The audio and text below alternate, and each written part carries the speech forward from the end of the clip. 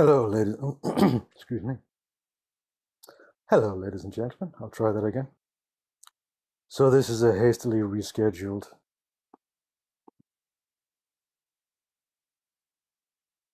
don't know whether you guys got the same as me, which was absolutely last minute. Rescheduling. This is chapters 10 and 11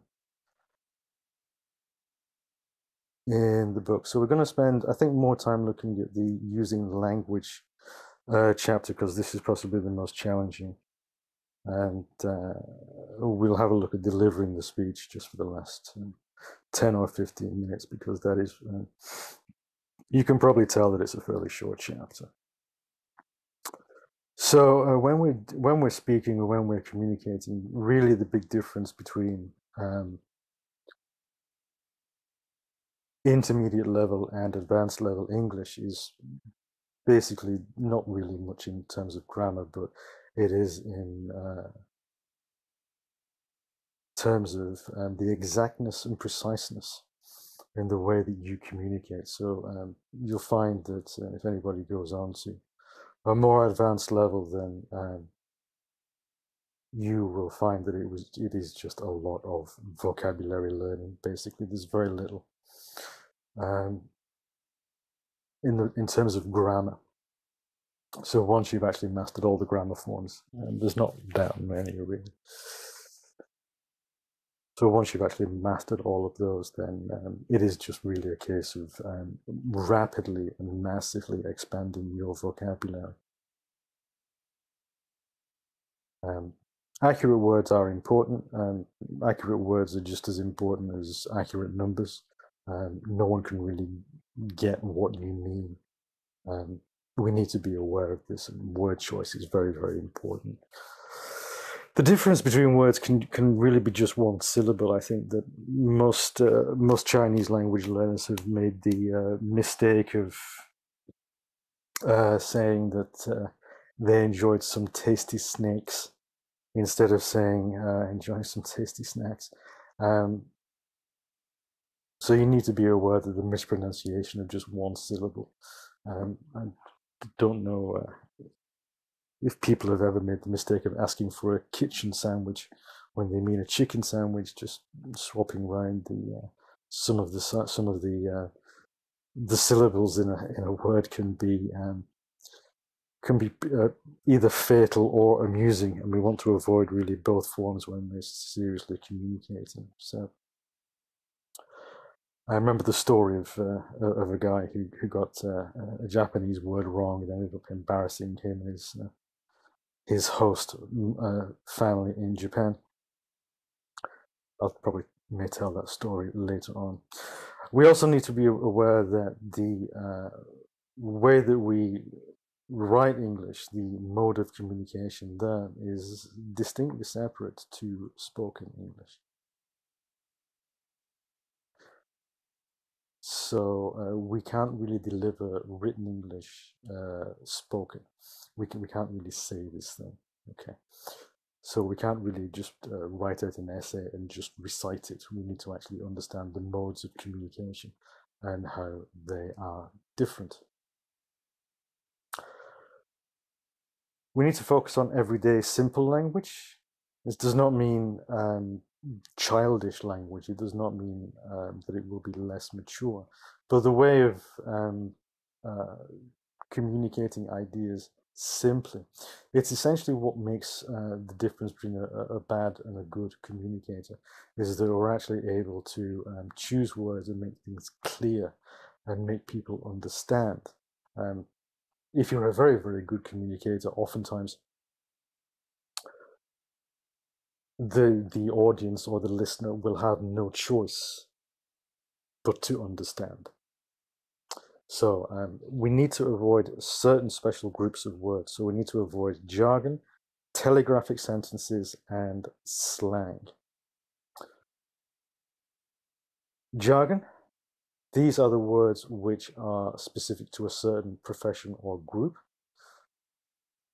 And what you'll find is that a lot of people outside of those specific professional groups and academic groups, people will not really understand what those words mean or what those phrases mean. So if you're ever unlucky enough to be able to hear police officers or lawyers talking to each other, police officers especially, or airline pilots, they actually have their own. They actually have their own kind of vocabulary and their own shorthand way of communicating. You have to have you have to learn some pretty thick books of specialist words and specialist expressions to be able to work as something as technical as a police officer or something as technical as as a lawyer or an airline pilot or an engineer.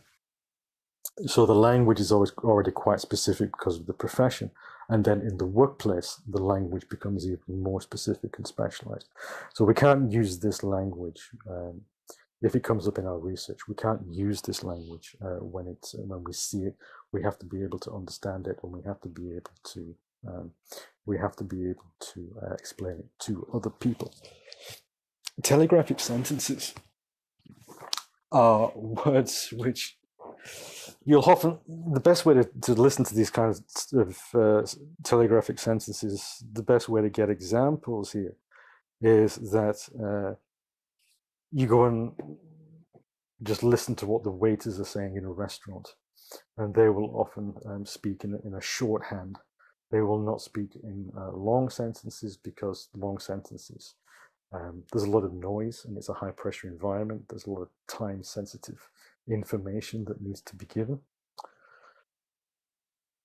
So we need to speak in telegraphic sentences. This comes from the idea that when you send a telegram, each word costs money.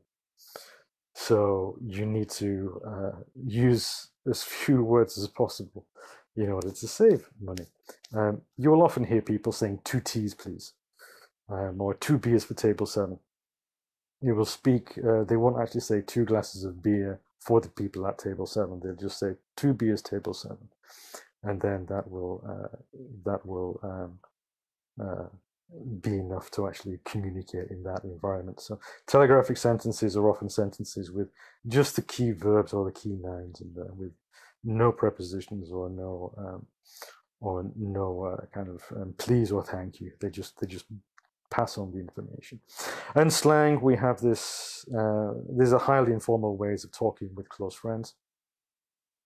You'll often hear people in highly informal situations. For example, people are talking in a bar or something like that, where they will actually just try and get my annotation thing working here. So they will actually say things like, I can't get my text to work. I'm going to start this thing again. Text.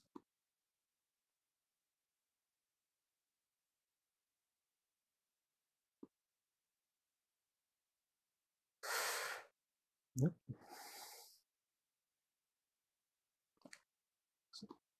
We'll try this. Okay, so we will actually say, someone's talking about my wife.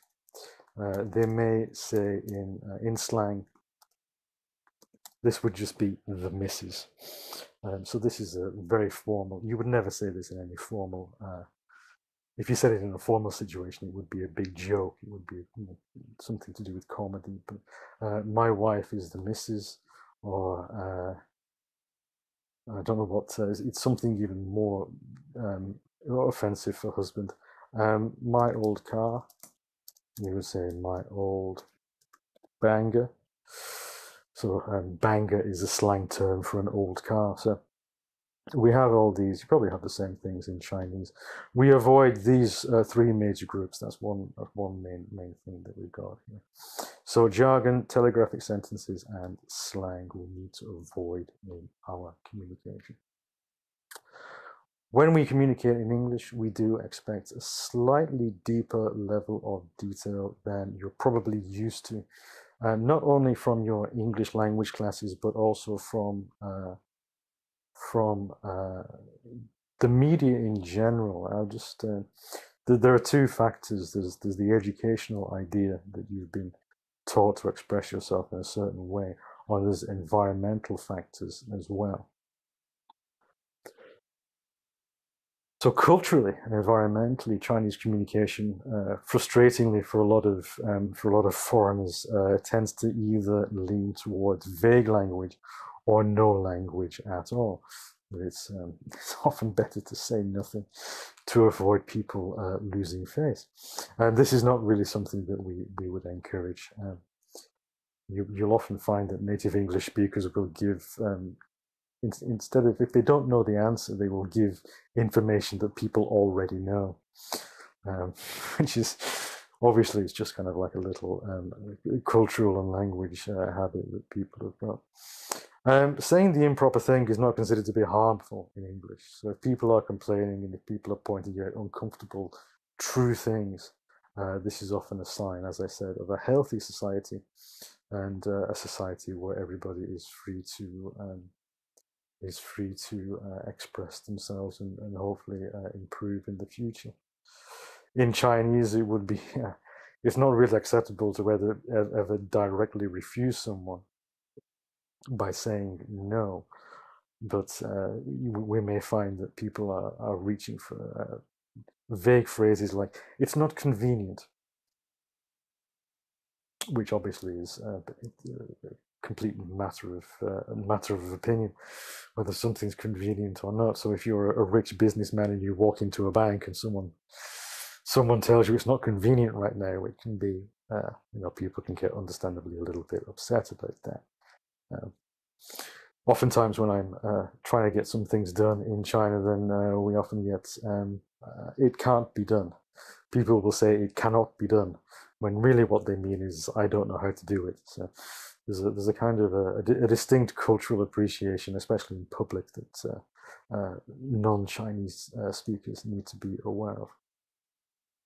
Pretending to be ignorant, pretending to be unclear or uninformed, expressing yourself in vague, moderate terms. You'll find in English that this functions more of a social impediment rather than a social virtue. In English, we tend to expect we don't expect vague language from people. For example, if you are doing your job, we don't expect vague language from a professional. We expect clear and concise, exact language. We don't express ourselves in moderation in English. This is not just specific for people going from Chinese to English. Going from English to a language like German. Germans are very direct about things. Germans seem to think that criticism is beneficial, and they don't make they don't think that the thing that you produce and the person who produced it, Germans see these things as two distinct, separate things. So when they criticize the work that you do, they're not really criticizing you. It's a really weird concept in German to get around, but constructive criticism is always quite helpful. So we can see a clear circular problem that in order to get a higher credit for language use, you need to actually demonstrate this higher level of language use. Unfortunately, cultural and environmental factors often mean that it's not acceptable to be precise and exact in your language. So it's one of those little language points where it becomes a little bit more cultural than something that you can learn in a textbook. You simply can't speak in the Chinese mode of communication when you're speaking in English. So just as an example of the level of detail that we see in this is by no means scientific, I should say. It's just something that I did. So we have this China Daily Report. On the 5th of September, there was an earthquake in Chengdu. And what we find on the China Daily website is that we find that we have about 190 words and 6 photographs. And the 190 words are pretty basic, straightforward information. It reads more like a scientific report than a news report, really. So there's single sentences, and we just see lots of numbers, and people give the bare facts and have to make their own ideas. There's no very little analysis and very little insight here. You have to really fill in the gaps. We would, I mean, there is nothing really in this news report that you couldn't already find out, especially, if you on keeping a track of earthquakes, which in Asia you should be really, because they're quite dangerous. So we have 190 words and 6 photographs. The shortest that I could find, I think the shortest one that I could find was 375 words, but the same story in a UK newspaper came up to about 490 words with one picture. So there was a lot more analysis, there was a lot more detail. The words obviously are not, the number of words is no indicator of the quality of the writing, but there is an expectation there's going to be more detail in the English language. The Times had 375 words. That was the shortest I could find in English. And the China Daily had 190 words, which was the shortest that I could find. So even the 2 shortest reports, the English language version was almost twice as long. Time magazine went out to 722 words. But there were around 500 words, maybe even 600 words that we got. So we see denser use of language in the word counts.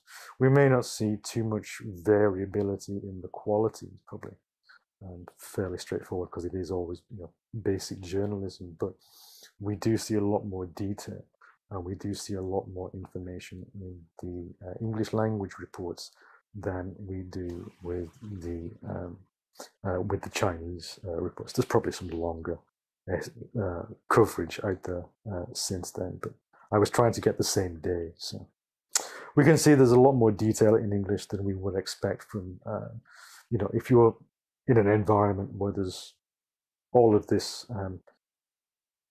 reduced, straightforward information, then the tendency is that you will try to imitate that type of style. So just be aware that we do expect a little bit more detail in English. We need to address concerns and questions that the audience might have.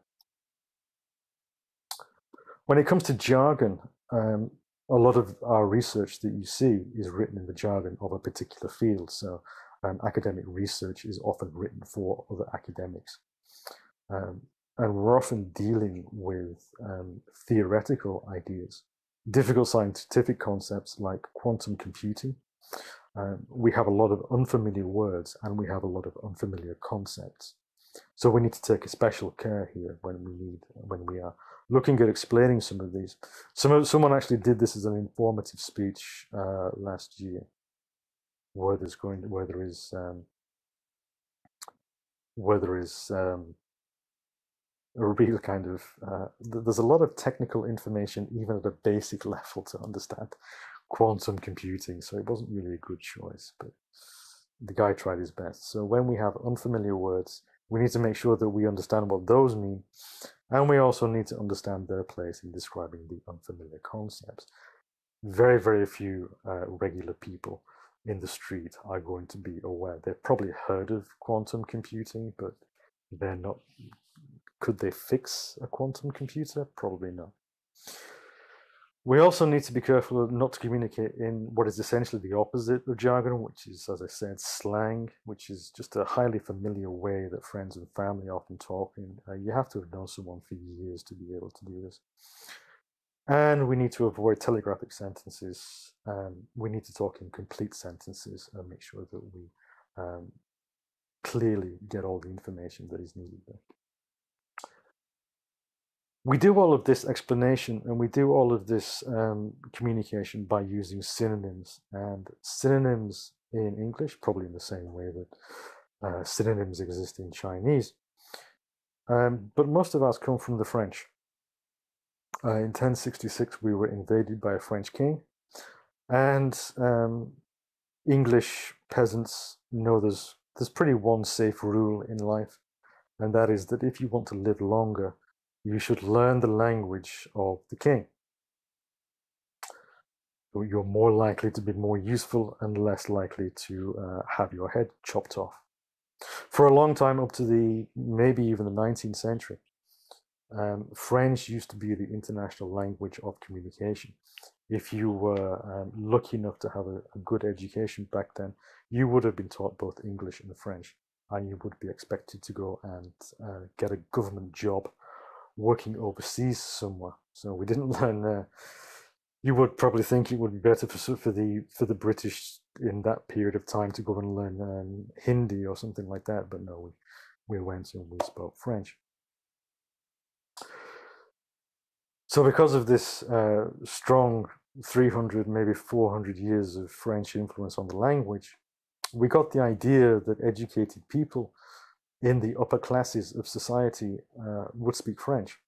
So the rich lady of the house, who was a well-educated woman with lots of money, she would perspire and she would expectorate. She wouldn't say, like the kitchen staff who were uneducated and did menial servant jobs, they would live, if anybody's seen films and TV shows about the way that people live, they would live pretty much in the basement of the house, and they would sweat and spit. So the stronger Anglo-Saxon Germanic words would be used by the uneducated groups in society, and even if they weren't educated, the upper classes would use the French words. It's very easy to spot the French or the Latinate language. Words that end in T-I-O-N are French, so information, perspiration, situation.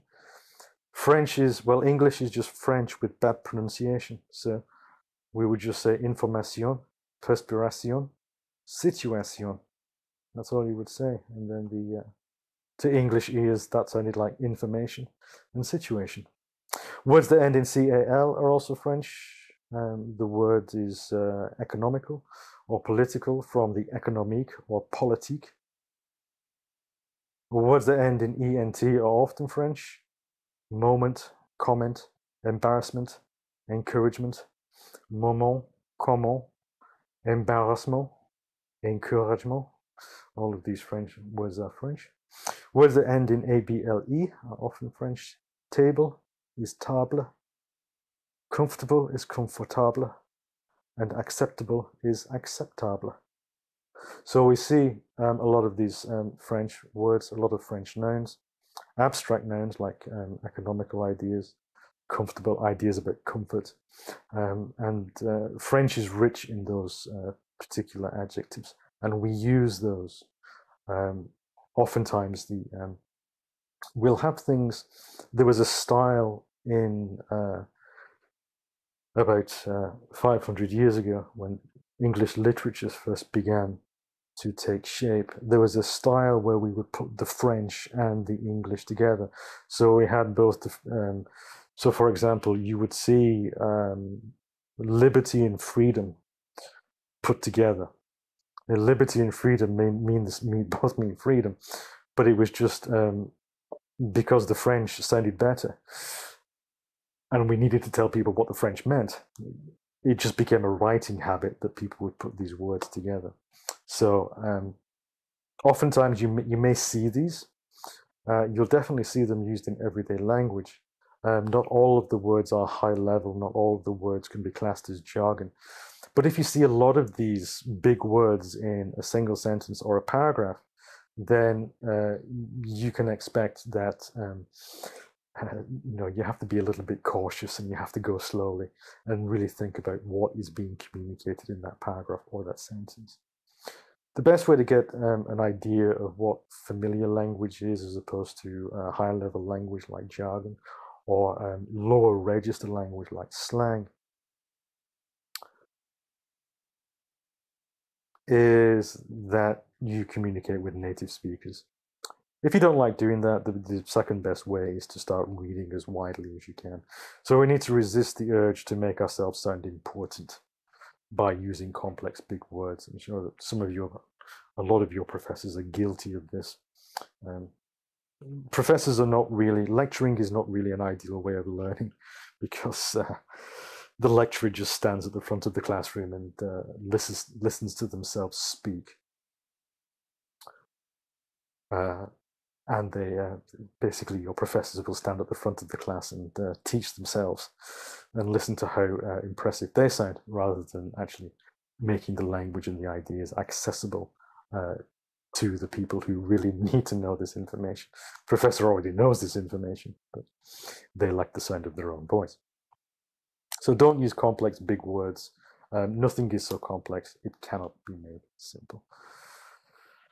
So the public speaking course is not really a test of vocabulary as such. You do need to choose the right words. There is such a thing as appropriate word choice, but oftentimes they are the simplest words and not the most complex. We need to reward straightforward communication over sounding professional. And the course instructors are pretty well read and pretty confident and pretty comfortable reading possibly longer in-depth pieces than you're used to. For example, we have this article, just an example from a magazine called The Economist. This is a weekly newspaper, and on average it contains around 67,000 words each week, spread over 100 pages. The language is considered to be at graduate level, graduate reading ability. So you can, the professors and the lecturers, the native English speakers, it's difficult to really grasp what native level is. This is what it is. It can be difficult really to understand that people actually read something like this for pleasure and for entertainment. So just be aware of, we're not playing at speaking English. Importantly, we need to make the distinction between complex and complicated. Complex language does not mean complicated language. So, for example, we can have complex language that uses clear clauses and subordinates. So we can have two sentences: Shakespeare wrote Romeo and Juliet. Shakespeare was born in Stratford. We can create, from those two simple sentences, we create a complex sentence. Shakespeare, who wrote Romeo and Juliet, was born in Stratford. So this is not a complicated sentence, but in terms of language, not just English language, we would actually say that this is a complex sentence. So complex does not mean complicated. Complicated would when we're using a lot of obscure words that we need to check in the dictionary before we understand. So don't make the mistake that complex means complicated. We don't mean that. We mean that you need to have to use complex sentences in order to sound more mature, but that does not mean that you use language that nobody can understand. Unfortunately, for a lot of Chinese students, find that longer sentences with lots of relative clauses and lots of relative pronouns will actually cause students to just get lost. This is an extreme example. The book, which was not something I would normally consider reading, was kindly lent to me by her. And it was one that she had recommended that I read because her sister's friend had been told by his teacher it would be good for improving his vocabulary when the time came for him to take his exams, which were causing him a great deal of worry. So when we have a lot of relative clauses, when we have a lot of pronouns, it's very, very easy. I find that Chinese students find these kind of sentences quite challenging, especially with it as well. So it would be, it was, it would be. So with all of these relative pronouns that we use, then we tend to see that people get confused quite easily, mostly because this is not the way that you would communicate in Chinese, which is very contextual based. So these relative pronouns like it, that, which, who, whom, and some of the phrases that are created from them, by that, by which, of whom, from whom, with whom, these are actually unfortunately all necessary to learn. They're one of the more challenging aspects of English. And if there's any German students as well there are words that are just the same in German, which take a long time to understand how they are used. So um, uh, phrases like "thereby," um, which are compounds of "thereby." So when you have phrases like this, unfortunately, they are used quite a lot, but they are also a little bit trickier to understand, but they are key to be able to form complex sentences in your writing, in your speaking. When we're doing this, again, I've got extreme examples here, which are just examples of really how not to do stuff. We need to avoid long distance relationships. There are lots of sentence patterns in English. For example, when we say either, oops, I'll get the right one here. So when we say either, we expect an or. When we say neither, we expect nor. When we say as, we expect another as. Okay. We can't have, between these words, we can't have a lot of words or a lot of ideas. This needs to be quite short. So in spoken English, you either decide to come with us or not. This would be absolutely, completely acceptable.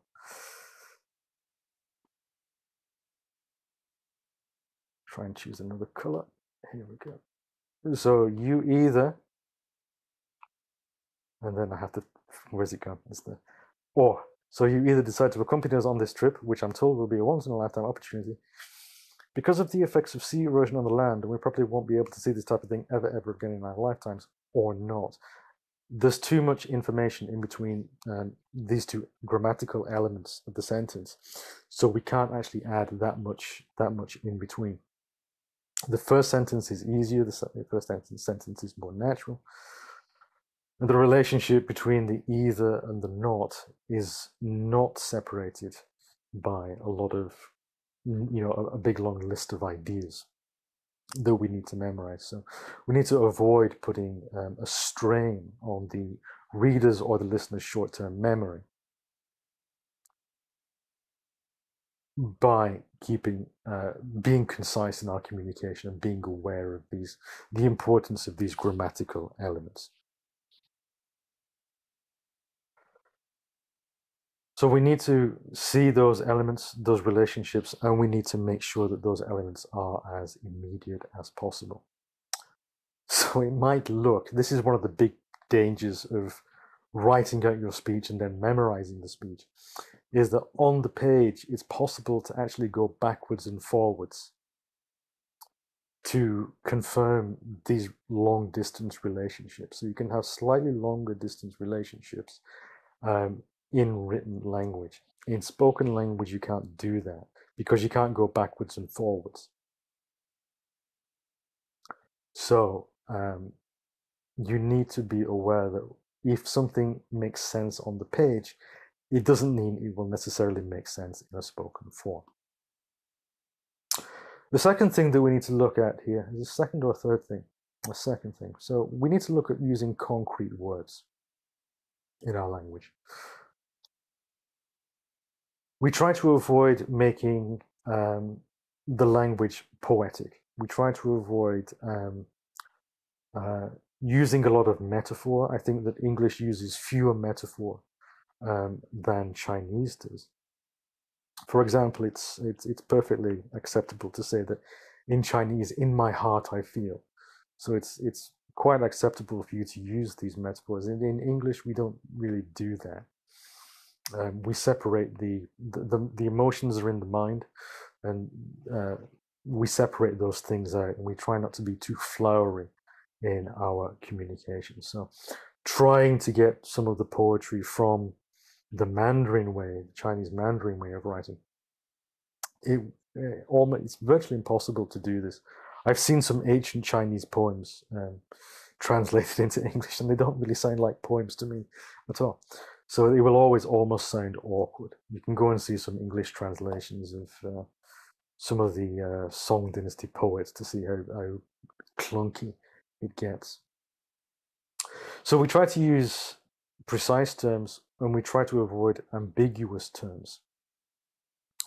Again, this is another temptation of being poetic, in that you might believe that an ambiguous term or a vague term would add depth or enrich your communication, and in English it doesn't, because the informative speech and the persuasive speech, you can possibly be a little bit more poetic in the persuasive speech, but especially in the informative speech, we don't really expect that much poetry. You would not expect an English class to be in the form of a poem, for example. So try to avoid the temptation of adding literary um, merit to your speeches. It doesn't really work that well.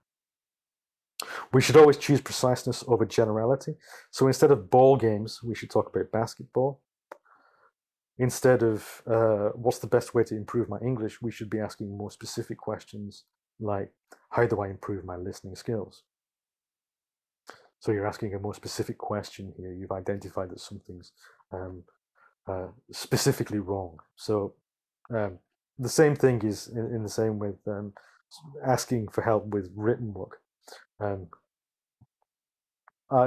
need to tell people what you think are the shortcomings and the failures, the specific failures in a piece of work before we get feedback. You can't just ask a native speaker to please polish this, please polish my English. You can't just do that. So you need to be much more specific about what the problem is, rather than just giving an essay to a teacher and say, please correct this. There may be some, a whole load of corrections in terms of structure, language, and grammar, and the whole thing may need to be rewritten. So be specific when you're asking for help. Ambiguity we'll find most commonly used in comedy, most commonly used in jokes. One morning I shot an elephant in my pajamas. How he got into my pajamas, I will never know. I didn't say that these would be particularly hilarious jokes. Woman without her man is nothing. Those are the kind of things that you would see on greeting cards or tea towels.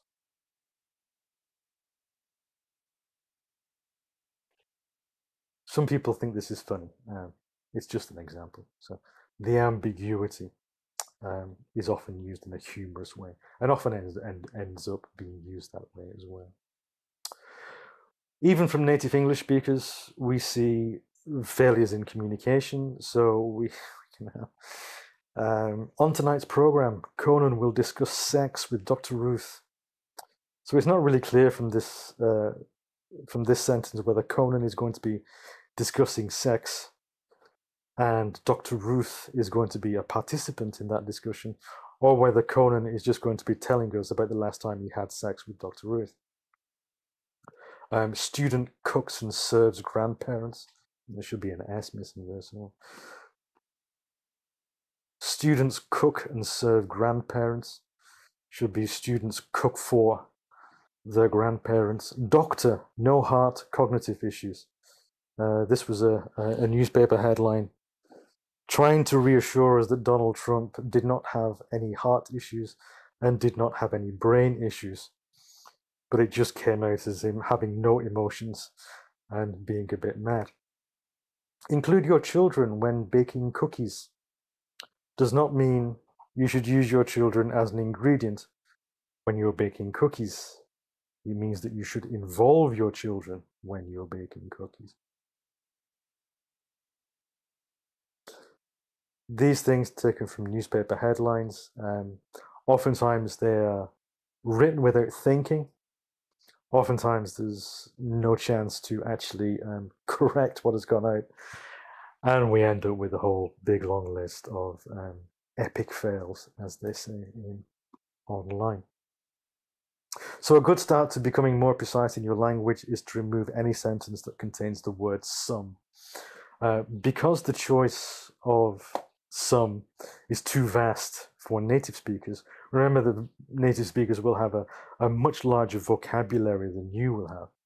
So you may know maybe 2 or 3 ball games or 2 or 3 exercises, where native speakers know maybe 60 or 70. And it's too difficult, it's too vast, that choice is too vast for us to choose the exact exercise to fit to your particular context. So instead of saying doing some exercises helps people get fit, try to replace that with try lifting weights in the gym to improve your overall strength. This is actually a much more specific and better sounding, more mature way of communicating, rather than just saying you should do more exercise, you should wear less clothes, or something like that. You need to be more specific. What exact clothes would you suggest? So you need to help the listener with suggestions rather than letting the listener guess. The same things exist in Chinese, and these are often, they're similar to visual illusions. So I don't know whether these make sense. These actually don't make sense in English. The meaning, the double meanings are lost all the way through. So the duo xiao, and I can't even do it myself. Duo xiao and duo xiao.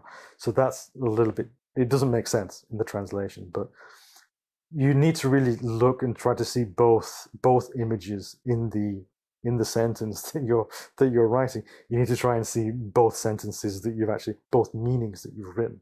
So a lot of these things, there are like these kind of weird visual illusions where if you look at it from left to right, you will see a duck, but if you look from it to right to left, you will see a rabbit. You need to really review and look at what you've written and see whether what you've written has can be taken in any other way than its original meaning, this intended meaning. Some people will use irony in that way, but unintentional irony can have unintentional circumstances. When we look at redundancy and clutter, we're looking at removing interference from our message. So interference is really, as we saw in the first class, we have anything that removes the clarity from your message is interference. This can be students sleeping in class to construction work outside. The one thing that you can do to really help clarity is to remove redundancy and clutter. These are two types of wordiness that we try to avoid.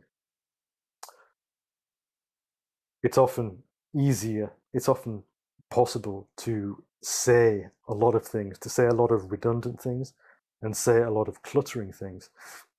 And you can speak a lot, but not actually say anything. So you can say a lot of words, but the actual message is completely lost. We need to have a look at one of the main things is the use of adverbs and collocations, the way that they collocate. So we have seriously and study does not collocate in English. Seriously will only really collocate with words like seriously consider, seriously think about, take seriously, seriously expect, seriously damaged, seriously ill, injured, or wounded, or seriously wrong. But we don't really say that someone will seriously study. It doesn't collocate in English, so that's one thing that you need to be aware of, is that nouns and nouns go together, verbs and nouns go together, and nouns and adverbs go together as well. You can't just put any together. There's a specific pattern that needs to be learned. In terms of using a lot of time phrases, we can remove these because English has quite a number of tenses that we can choose from. And we can actually mix together the tenses as well. So we can take the present continuous tense and we can add that to the past tense to create the past continuous. So we use tenses in English to indicate time. So you can say, I am running, I was running, to indicate time. You don't need to say, recently I have been running. When we use the tenses, we often don't need the time adverb. So recently there have been important changes to the train timetable. We can just simply say there have been important changes to the train timetable. Nowadays, people tend to use their phones more for work than any other electronic device. People have been relying on their mobile phones for work increasingly over the last 10 years. So we have the, what is that? That is the present perfect continuous, have been, relying, and have been. These perfect tenses illustrate time in a much more logical way to native English speakers. Nowadays, it's pretty redundant because the first question that you'll get is, well, when did that start? When do the nowadays start? How recently? So I just need to sit down a little more comfortable. So try to use tenses instead of the time adverbs. That's what they're used for. And obviously, these are a little bit tricky to grasp because there's it's undefined time in the past, but recently can just be replaced with recently and nowadays. Try to practice using those present perfect tenses. We can eliminate words such as actually, apparently, basically, definitely, essentially, generally, kind of, particularly, particular, really, sort of, specific, type of, virtually, all of these words. So instead of saying a Ferrari is a type of car, we can simply say a Ferrari is a car, which a Ferrari is a car that, again, using these relative clauses. There are lots of redundant pairs. There are lots of nouns in English that don't really need an extra adjective. So basic fundamentals, well, fundamentals are basic. End result, well, the result is at the end. You don't get the result at the beginning of something. A free gift, you don't give people you don't give people a gift and then expect them to pay for it. Important essentials, final outcome, future plans, past history, sudden crisis, terrible tragedy, true facts, an unexpected surprise. There's no such thing as an expected surprise, really. And lots of the verbs don't need an adverb in English because they already have the idea of how you're doing something. So you can take a word like run, and then you can have jog, sprint, dash, dart, bolt, hurtle, speed, streak. They can, all of these words can actually change the way that we think of the verb to run. If you're having difficulty understanding whether something co-locates or not, try to think of the opposite. So in the same way in maths that you can multiply and then you can divide to check your answer, you can actually do the same thing in English. Is it possible to study unseriously? Is it possible to unresolutely support or inactively accomplish something? If it sounds like it doesn't exist, inactively accomplishes, then if the opposite doesn't, if the negative doesn't exist, then it's likely that the positive doesn't exist as well. So you can just do a little bit of concept checking on your own writing. When it comes to these rhetorical devices that are in the book, we've already seen the tricolon and metaphor. So we've already seen repeating things 3 times with a slight change. Metaphor, we create images in words. Alexa and her partner sailed around the dance floor. Often if you do any reading in English, you'll find that there is very, very little description of abstract ideas or emotions. In English, we tend to rely more on describing the physical senses, sight, smell, touch, and maybe even tastes will help you convey the emotion to the audience. So the key thing is to describe these physical things in so much detail that it actually feels like the person is there with you. If you read a lot of travel writing, this is a very good way of getting an impression of how writers can put people in a situation, and they can control the emotional responses of the reader by the adjective and language choices describing the physical things and not the emotional things. So don't try and say things can make me feel. Try to actually describe the physical senses so vividly that the audience gets a similar sense as well. Similes, we can use as and as. Busy as a bee, as strong as an ox, as proud as a peacock, as wise as an owl. There's lots of this is a slightly cultural thing. Are bees busy in Chinese? I don't know, but we have the idea that oxen are strong and powerful. They do a lot of heavy lifting around the farm, so we have strong as an ox, as proud as a peacock. Um, Peacock goes around and shows himself off and tries to get as many females as possible. As wise as an owl, I don't know where this came from. I guess this idea is that owls stay up late and study, I guess. But we've got lots of animal conventions as well that may not be true in Chinese, so just be careful. Um, there's one example that I give to students is that um,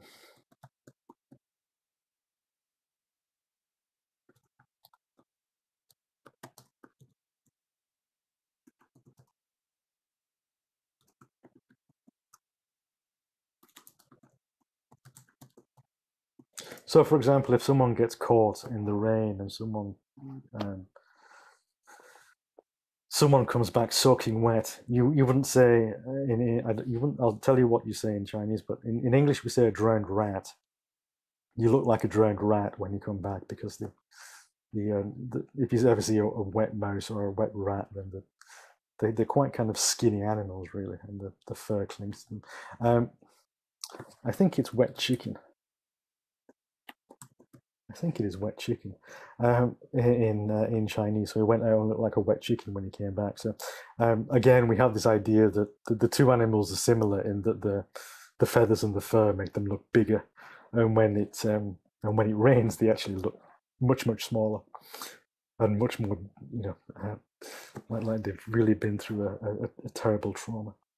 So wet chickens and drowned rats, these are kind of fundamental differences in the way that we think about animals. We also get this idea that I think it's on this next page. Pigs, especially, are seen as lazy because they don't do much work around they don't do much work around the farm. They can't pull anything or carry anything or lift anything, and all they do is eat and roll around in the mud. So we see pigs as being greedy and lazy. So a lot of these similes rely on cultural and linguistic understanding that is unique to the English language. Many of them are related to animals, and it's probably a good idea just to memorize a couple of them. So, like we use a similes to make a comparison. Fit like a glove, runs like the wind or runs like a deer, chatters like a monkey, moves like a snail, sits there like a bump on a log. One of my American friends told me that one. Eats like a pig, swims like a fish. You can also say drinks like a fish as well. To stand out like a sore thumb. If you've ever banged your thumb or you've hit your thumb, then you get some idea of, it's virtually impossible to avoid your a sore thumb. Um, memorize some of them. It will add a little bit of color to your language. When it comes to the rhythm, you'll see we've got an extract from Churchill, one of Churchill's speeches here. So we have one of Churchill's speeches written as a poem. So we have this idea that English is stress timed, where we put emphasis on certain words in a certain rhythm. So there's a definite rhythm to the English language. The syllables of a word can be longer or shorter, and the pitch can go up and down. So, and that will not affect the meaning of the word. So you can have, you probably hear children, if you ever visit America, Mom, Dad, you can change the pitch going up and down, change the length of the syllable, but the meaning of the word of mum and dad stays the same. In Chinese and Cantonese, that's not possible to do that. It's not possible to change the pitch of a word and maintain the actual meaning. So when people who have limited exposure to Mandarin or even Cantonese find this has it sounds like a machine gun, basically, especially when people are angry or passionate about something. That an angry Chinese person sounds 10 times angrier, just because of the delivery of the syllable timed language, where each syllable has to be the same length. The same way in Italian as well. If you ever find a video on Yoku of an angry Italian, um, you find it's pretty terrifying to listen to. Even if he's proposing to his girlfriend, it can sound like the scariest thing. It sounds like he's going to go and kill 6 people. So syllable timed languages and stress timed languages have different ways of communicating, have different ways of expressing and fitting the words into sentences, especially when it comes to lyrics of songs, poems, and keeping the rhythm of a speech. One other thing to mention is that native English speakers do not speak fast. We don't speak any faster than any other native speaker. We've all got the same brains, and the brains control the muscles at the same rate. So the mouth muscles can only go so fast, and they're all the same design. What we do use, which creates a problem for a lot of people that are unfamiliar with this, is we use these things called reduced forms, and often it's the schwa sound. It's the e sound. So you can have a sentence like, people go to the airport in order to catch a plane. People go to the airport in order to catch a plane. So we have t. So it's not particularly fast, but it's reduced. People go to the airport in order to catch a plane. So the o sound in to will be reduced to t. What kind of music do you like? Sorry. I can't even, it's difficult for me to do. What kind of music do you like? Would be reading.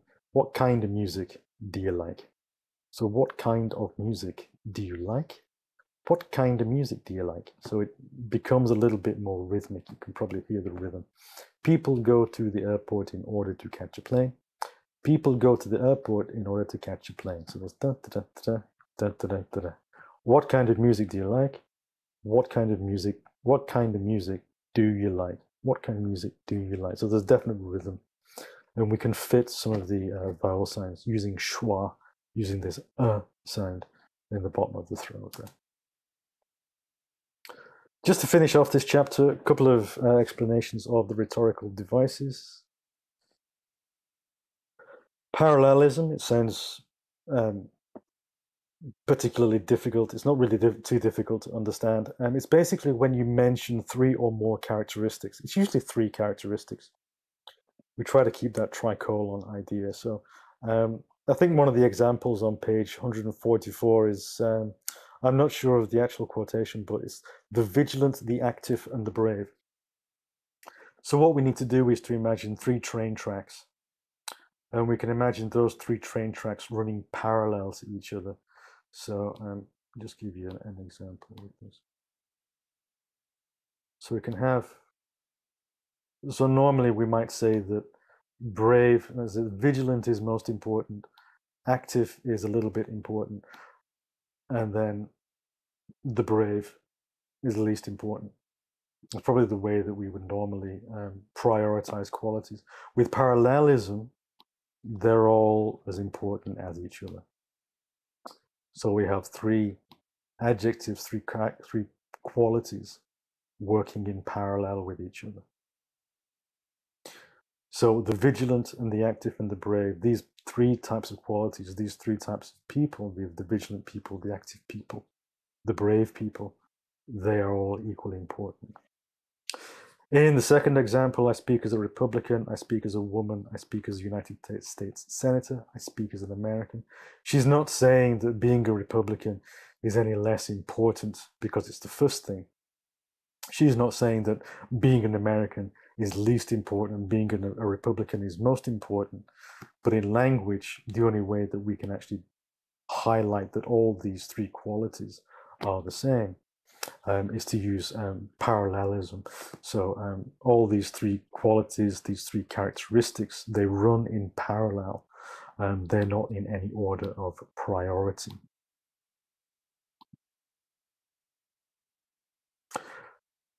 Repetition, we have to be careful with this. The repetition is not an exact repetition. There's often a slight variation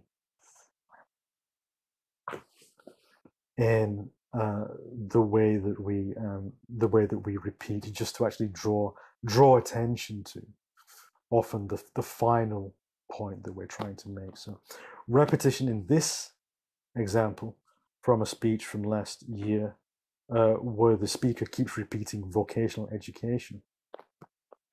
The lack of synonyms is quite tedious and tiresome to listen to. So vocational education has gained a lot of recognition in the last few years. Many employers understand the value of the workers undertaking vocational education. Vocational education is going to be the second most valued type of higher education in China by 2040. So I recommend that people consider vocational education when they are thinking about whether to go to university or vocational education. That this type of repetition is to be avoided, where we keep repeating, where we really don't demonstrate a good grasp of vocabulary. We often repeat key ideas with a minor change. Consciously, we put this in to provoke a thought, or a reaction. So if not now, when? If not us, who? If not together, how? So we have this really, we've seen it in the tricolon where we have repetition. It's really a powerful and common device, but we have if not, if not, if not. And then a question which changes, but it doesn't change, significantly. It's a very, very small change. And the sentence pattern is if not, and then the question, if not, and then the question, if not, and then the question. So the actual structure is repeated quite closely. The words can change a little bit. Repeating the same words over and over again can be very, very, very, very tiresome to listen to. We must imagine greatly, dare greatly, and act greatly. So imagine, dare, and act greatly, greatly, greatly. So we draw attention to the important last element here. We can imagine, we can dare, but most importantly, we must not forget to also act as well. So those three things must be together in the recipe. Alliteration is simply just choosing words that have the same initial sound. Not necessarily the same first letter, but the same sound. So, for example, photograph. I can never use this thing. So, for example, a famous photograph. It's two F sounds, but the spelling is different. It's kind of a little bit confusing with the examples in the book because they're using C sounds, which is can either be a hard or a soft C. Let's see if I can think of an example.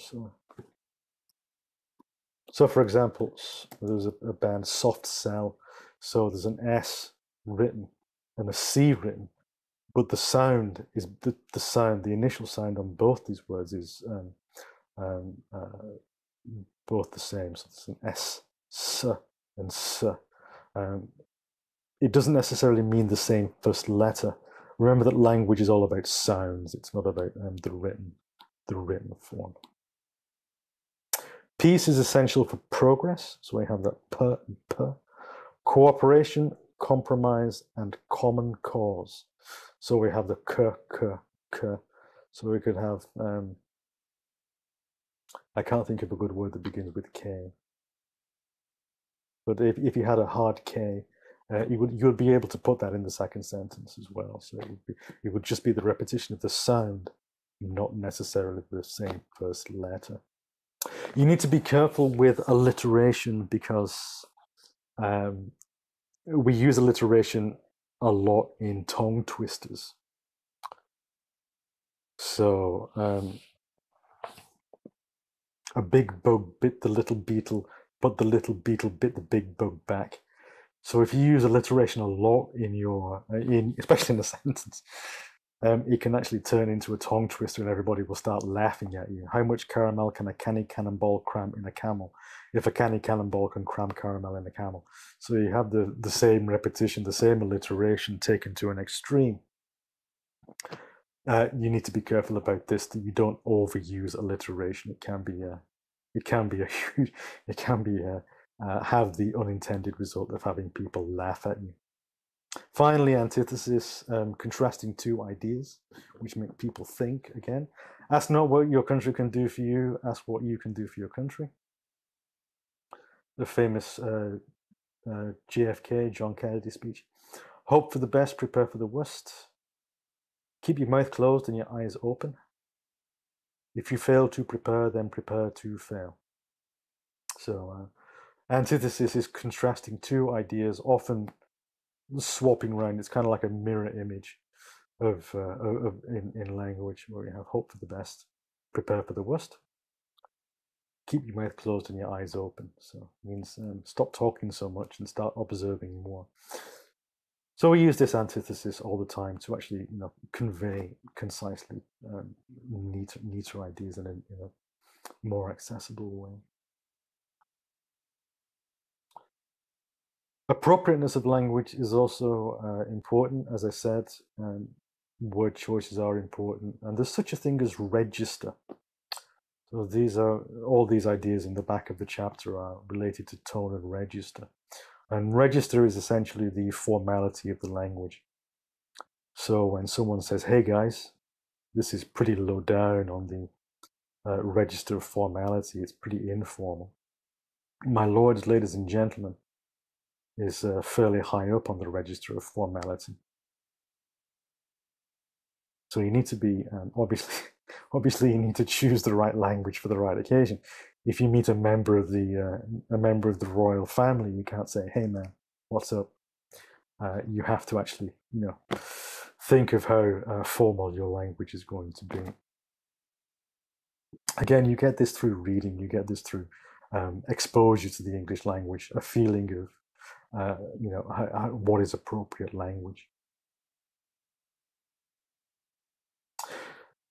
Think about the audience when you're thinking about language. You can't use overly technical language when you're not 100% sure that your audience will understand. If you're giving a conference at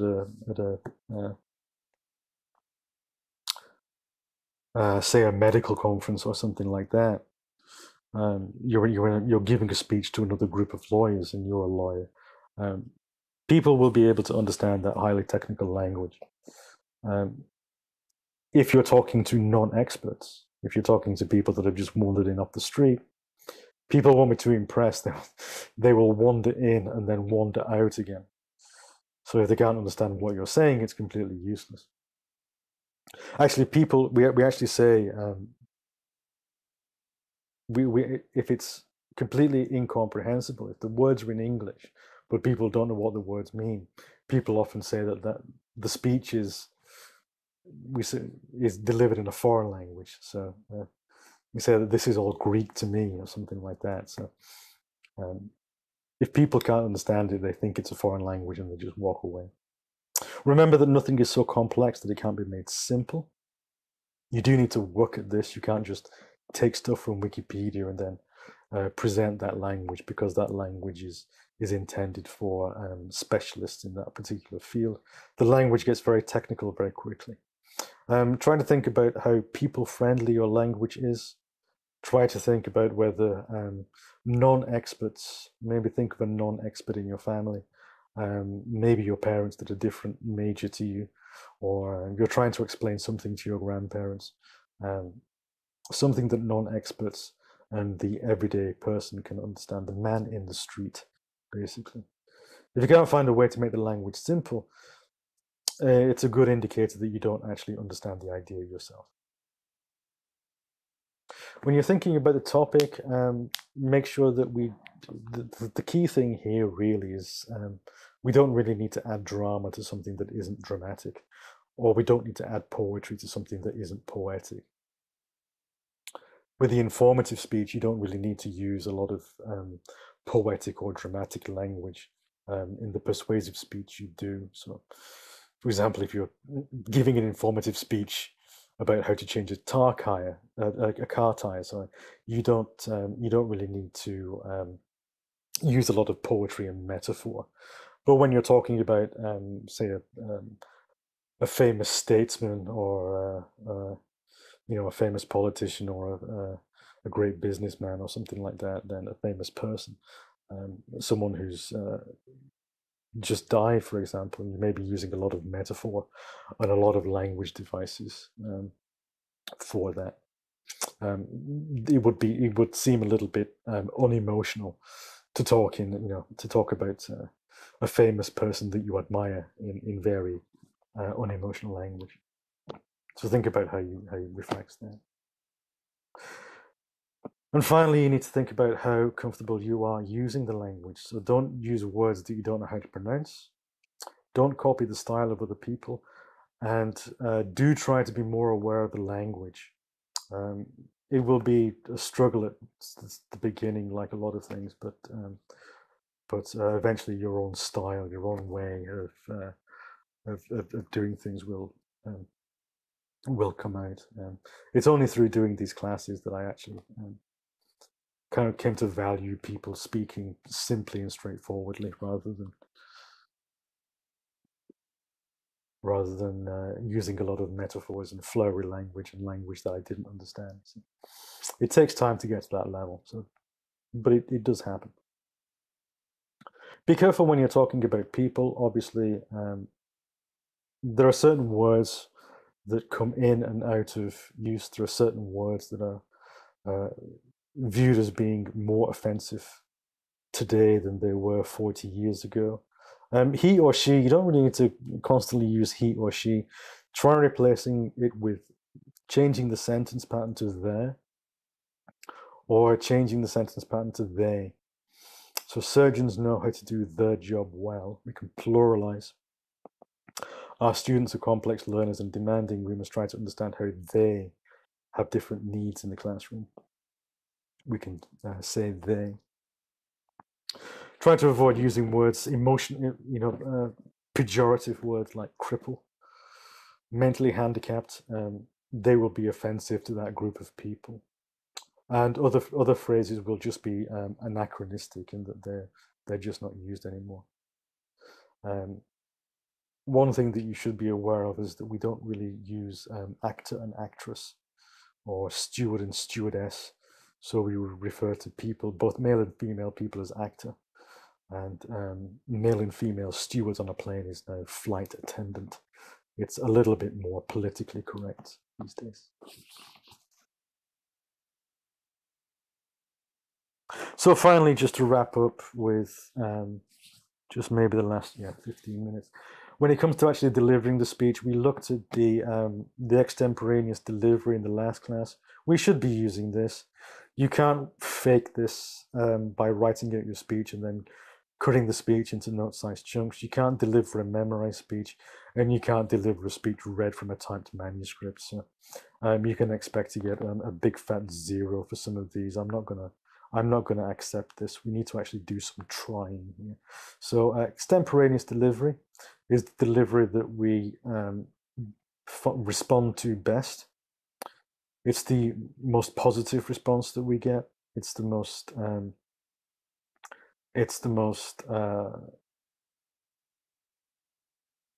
accessible way of speaking, I guess, is the word I'm struggling for. When we speak, we need to be aware of the volume, the pitch, the rate, the pauses, vocal variety, pronunciation, and articulation. You need to know that people should be able to hear you at the back of the class. When you don't need to yell at people. You don't need to scream your speech at people. You need to increase the volume of your ordinary voice to make sure that people at the back of the room can actually hear what you're saying. When you're using a microphone, first of all, be aware that you don't need to shout into the microphone. You will do some actual damage to the equipment with that. And the second thing is that not all microphones will amplify. A recording microphone will not amplify. You'll still need to project your voice to the back of the room. They tell people this in law courts. They have microphones to record people now, but the microphones don't amplify. So when the witness is giving evidence, they still need to speak up. They can't speak quietly into the microphone. They actually have to have people raise their voice and speak so everybody in the room can hear them. The microphone does not necessarily increase the volume of your voice, especially when I'm using my headphones, like I am now. Please don't shout into the microphone.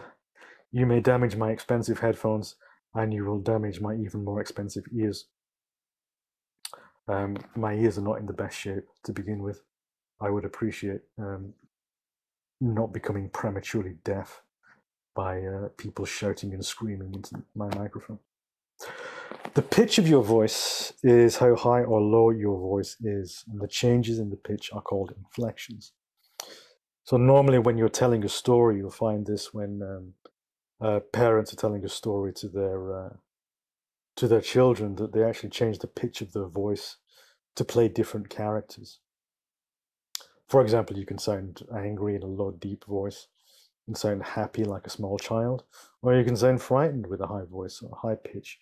Can have different. That inflection can have different meanings for the listener. Obviously, you need to have the right facial expression to go with this. Having a frightened expression with a happy, like a you have to match those two things together. But be aware that you can use pitch in order to, for example, play different characters in the speech. The only thing that I really have to say with the rate of speech is please don't talk too fast. This is a classic mistake that people will make. Some students will get on stage, blast through their speech as fast as possible, run off stage, and then fail the exam. Just because I can't understand what you're saying. So speaking too slowly will really put people to sleep, and it's often just as bad as speaking too fast. So we speak between 120 and 140 words a minute. That's a good rate of speech. Best thing to do is to record yourself and then listen to yourself the next morning. If you can't understand what you say, you are speaking too fast. Pauses can be highly effective in speeches, and if you look at the Martin Luther King, if you read the transcript of I Have a Dream and listen to the speech going with it, you'll see how he uses pauses all the time. It's almost like he's kind of there were so many people, and he was waiting for his voice to be transmitted, through the speaker system. There was that kind of technical thing that he had to deal with, but he put pauses. So I've got an example here from a TED talk, which was talking all about people who were in my class last semester may recognize this. This was from a TED talk called Life Lessons from an Ad Man, which was trying to get across the idea that you don't need to force people to do things. You can think laterally and compel people to do things. So the sentence was, Ataturk was very keen on abolishing the wearing of the veil in Turkey, but he didn't ban them. Instead, because he was a lateral thinker, he made it compulsory for prostitutes to wear the veil. And at the end of this sentence, there was a big pause as he was waiting for people to actually understand the consequences, that no woman on the planet wants to wear the same clothes that prostitutes have to wear. No woman wants to wear the uniform of a prostitute, basically. So this was a really good example of it allowed people to think about it, and it allowed people to laugh at the idea. We need to make sure that we put pauses in at the end of the thought groups. So when we have a sentence and we have distinct thoughts, we will have a pause.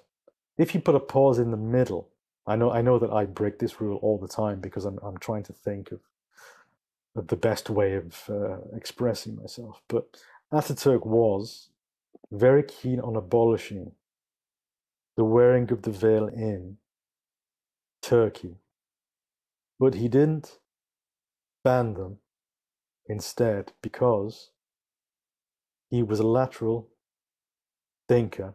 He made it compulsory for prostitutes to, it's difficult for me to do this, wear the veil. So if you put these pauses in the wrong places in the middle of the ideas that are being expressed in the clauses, it sounds very weird.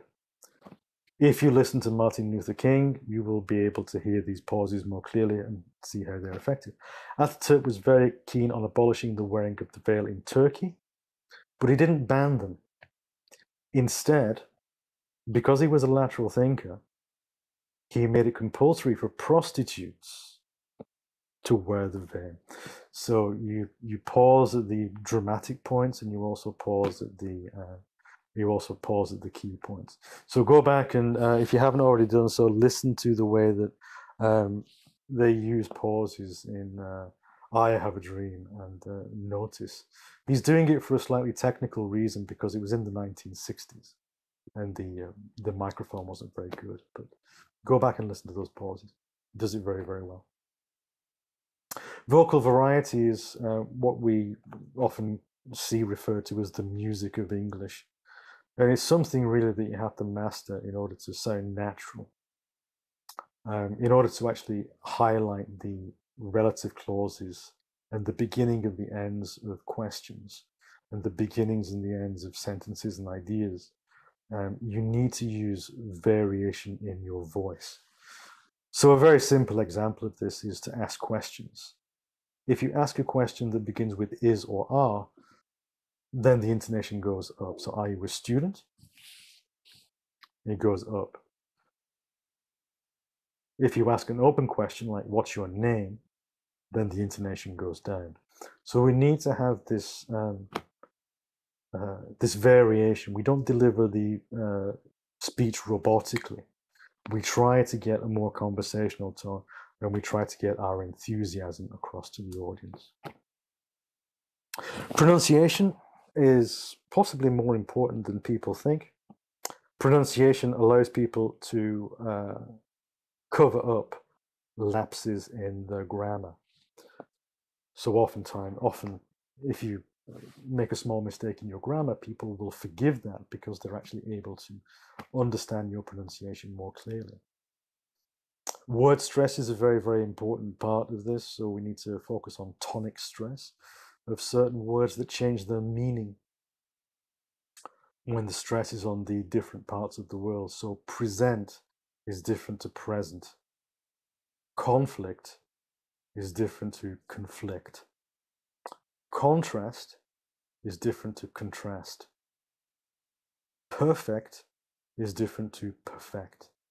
And produce is different to produce. Sorry. Produce is different to produce. Produce and produce.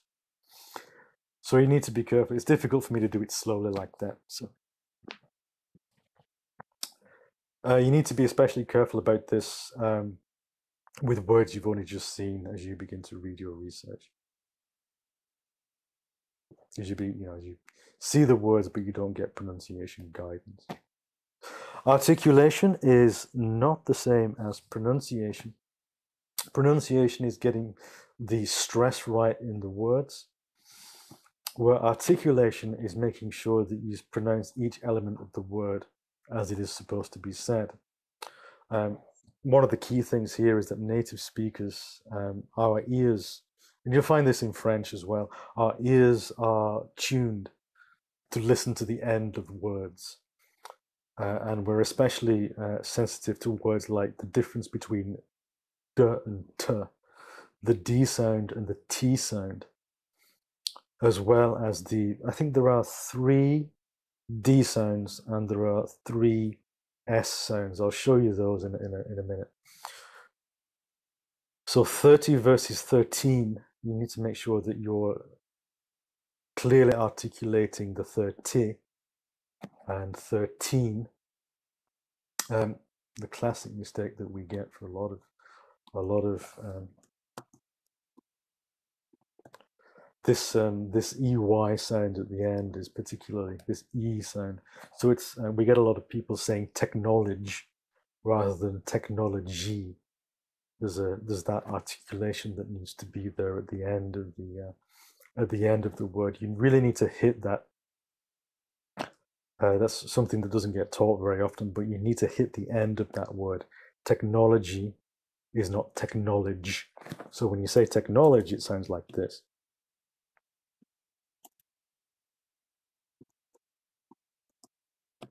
That's the way that people will mispronounce technology. So we need technology.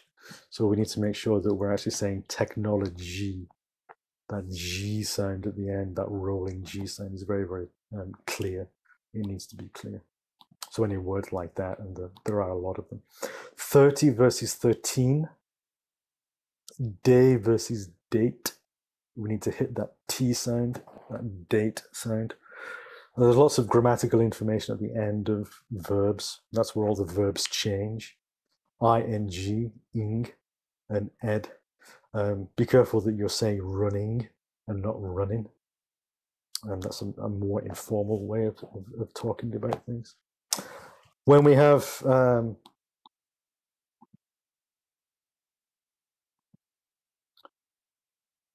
even something simple like ed on the end of words, it's not always the same ed. So we have d, t, and id.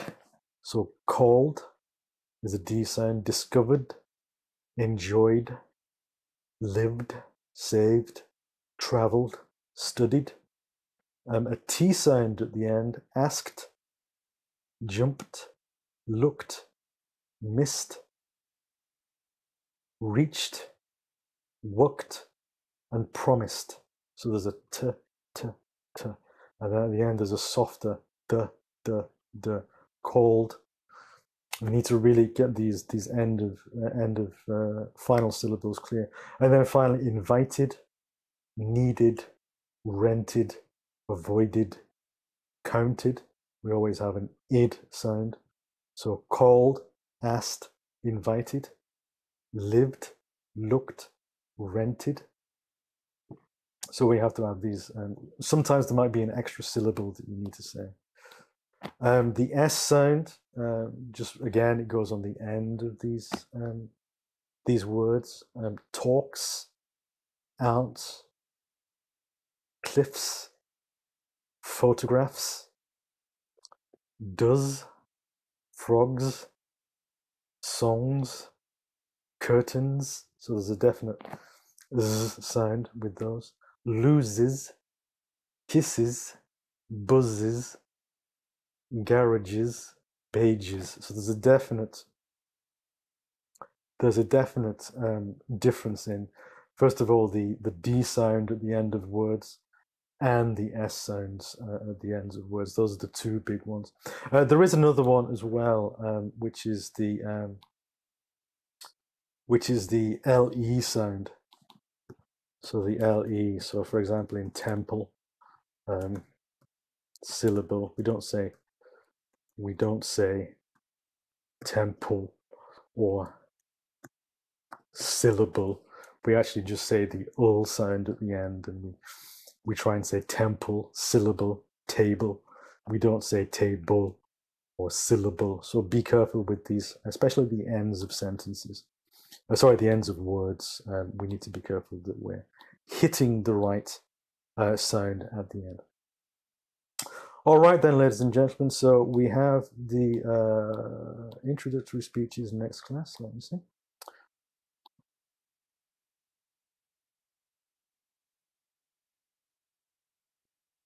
So yes, the 27th and the 29th is the